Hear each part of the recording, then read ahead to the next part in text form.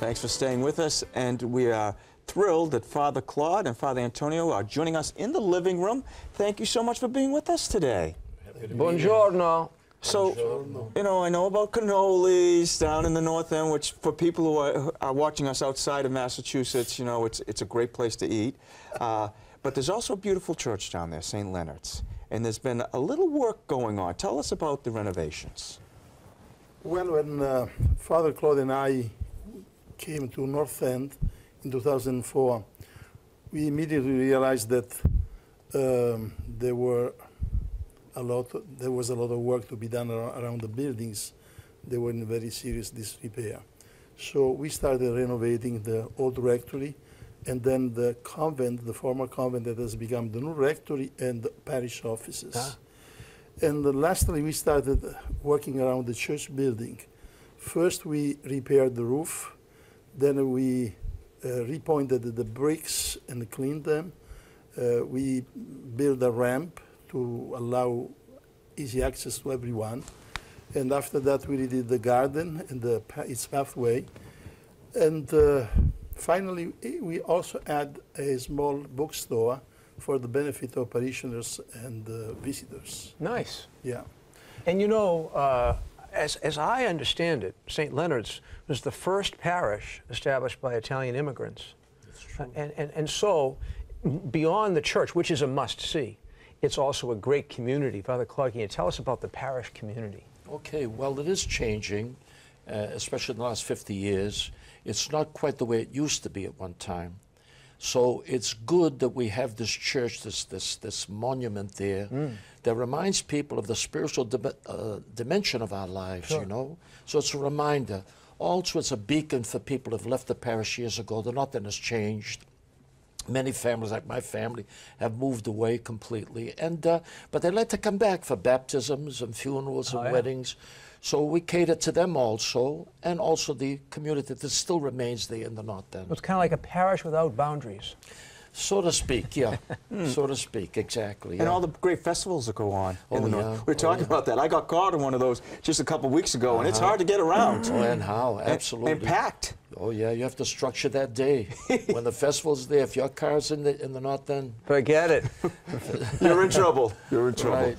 Well, Father Antonio, so we're doing these renovations, never easy. You've got to raise money, you've got to do all these things. How'd you raise the money, and when do you expect all this work to be completed?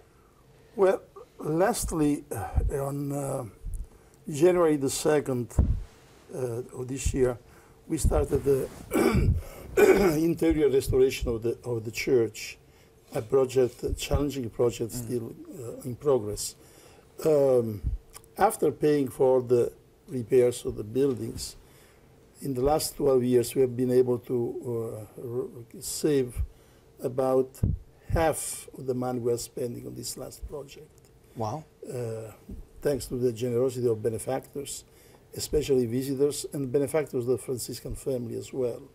They show their appreciation for finding our church always open. During summer months, the church opens at 8 and closes around midnight. Huh? Yes, and people keep coming inside the church. They find it to be very inspiring, and you know, they show appreciation by sending notes and also donations. Were it not for them, we would have hardly done half of the work so far accomplished. And I would take this occasion to thank them for being generous to us. And you know what? As grateful people, we're grateful that you're with us today, and we want our viewers to know how they can help out, because so many people love the North End, and even people, as you say, outside of the city. Where could people go if they want to help this great project and complete the renovation? Where can people go? Well, there's a site that they can go to, and that is RestoreSt.Leonard.com. Restore St. Leonard? RestoreSt.Leonard.com. That's easy. Very simple, yeah. And you think it's going to be complete by the middle of November or something? By the middle of November. We hope that the Cardinal will give us a date before Christmas to bless the church and make it over. Well, if you can't get the Cardinal, You can get Why me. not? You're most welcome, Bishop.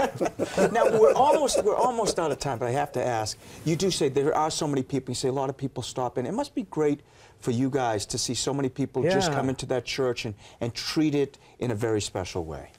Yeah, we try to be always available to them. You know, it's a very, very simple ministry. But I think that people appreciate the fact that we are there for them when they come in. Now, let's just say I was in the North End and I had a special intention. I wanted to light a candle. Would that be possible, St. Oh, Leonard? yeah. We have lots of candles to light. Very You always find I one. had a funny feeling. And now let's say that I was in the North End and I already lit that candle. Then I had to find a really good place to eat. Any suggestions? Well, it's difficult for us to give names. Most of the restaurants are excellent in North End. You can hardly go wrong. That might be the perfect response. How about Father. the friary? How's the cucina in the friary? It's good. Yeah, It's I good. bet it is. Well, grazie. Thank you so much for Quite being with welcome. us Glad today to be here. and sharing the story. It is wonderful to have you.